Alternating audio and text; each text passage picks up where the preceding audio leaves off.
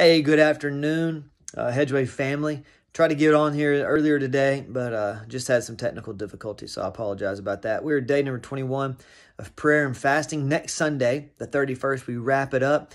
You guys are doing great. Closing out the last week of prayer and fasting. We're praying for you guys. We're praying that it'll be a great week, the best week that we've had, and that God will just continue to speak into our lives. Can I just encourage you to continue to find that word? If you have your word locked in for the year, keep it close to home. Keep it maybe located in your cell phone, or write it down somewhere, tuck it away in your wallet or in your purse, somewhere that you can revisit it down the road, because God wants to speak to you through that word. I really believe that. A little recap from today's sermon.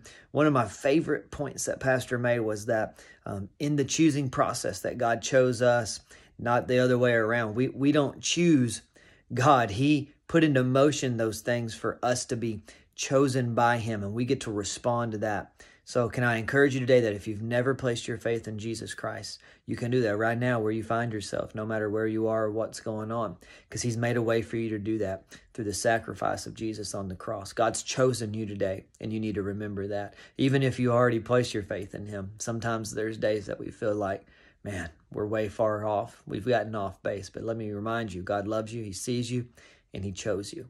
We'll see you guys today for day number 22, and we're just looking forward to a great week, wrapping up the last week of prayer and fasting. Y'all have a good afternoon.